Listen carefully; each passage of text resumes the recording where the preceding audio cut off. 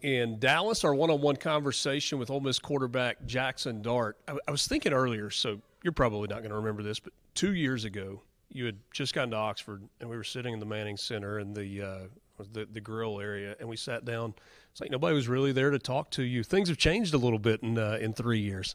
Yeah, I'd say a little bit more pictures and autographs from that time. I'm not sure you were dressed quite as well then either.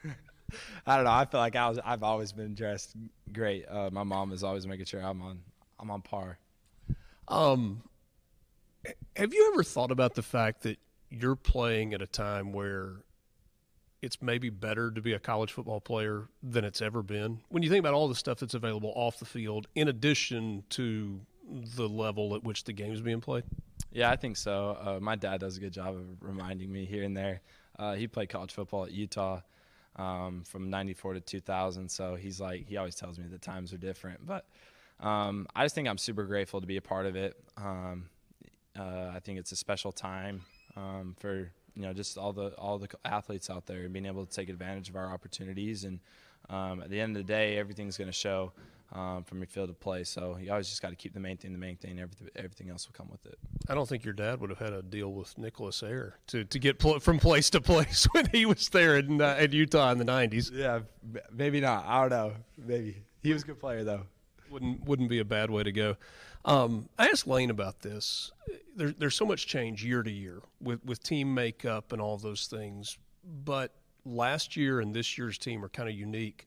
In some ways, in your mind, did this season start in Atlanta at the Peach Bowl? Does that even make sense? Yeah, to be honest, I made my decision to come back like 2 days before the Peach Bowl game. So it was right up until that point. I just think, the conversations that I had with my coaches and the people in my corner, along with, the guys that were on the same bubble that I was, of being able to, make the decision of either leaving or coming back. And I think that we all just saw the possibilities of this season and how successful that we were last year. And at the end of the day, we all just love Oxford. We love Ole Miss. We love this program and what it's brought to us and our families. So, we felt like it was only right to come back for one last dance and do it the right way and go out the way that we want to. I know nobody talks about injuries in real time, right? I mean, it's just fine. Looking back to that January 1st in Atlanta, how broken down was your body at that point? Geez. Well, fortunately, we had some time off before the bowl game, so I was able to, take some time off from football and try to just heal up for that game.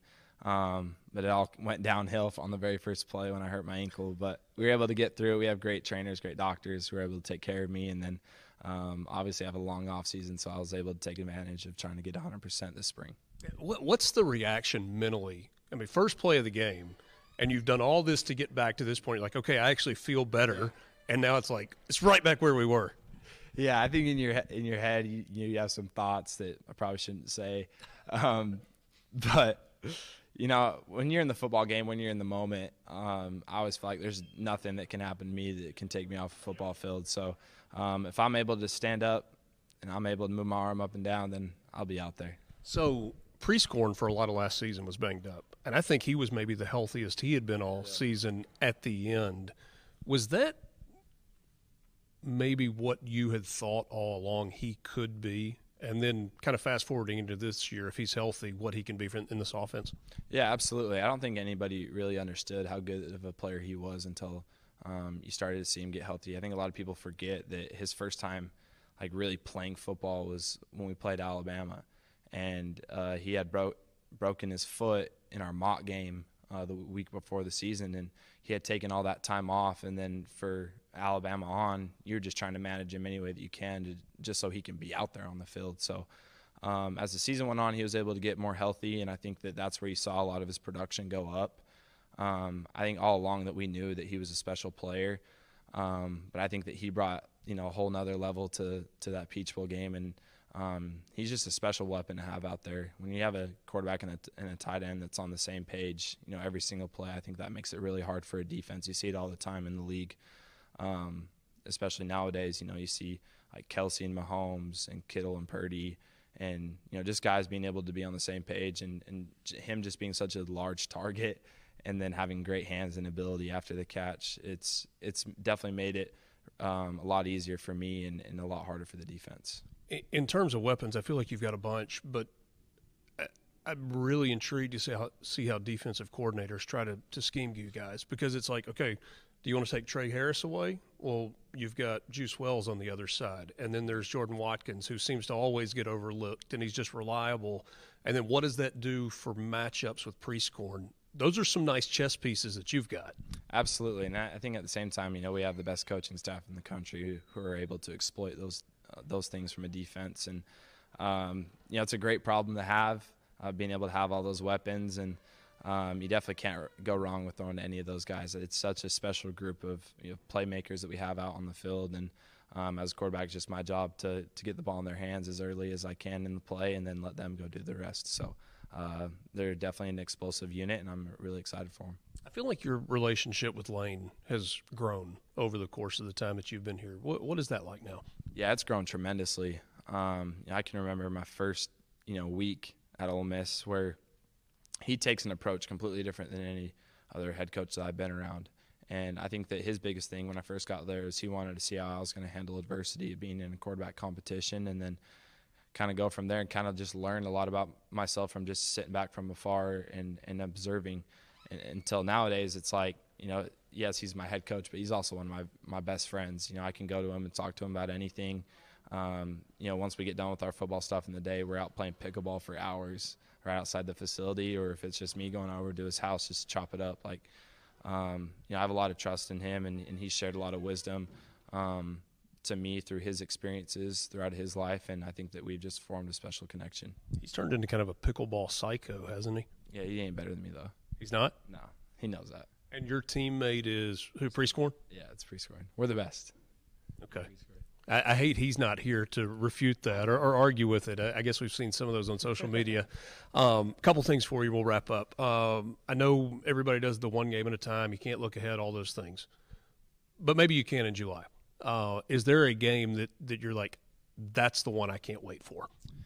Geez, I feel like all the SEC matchups are super special.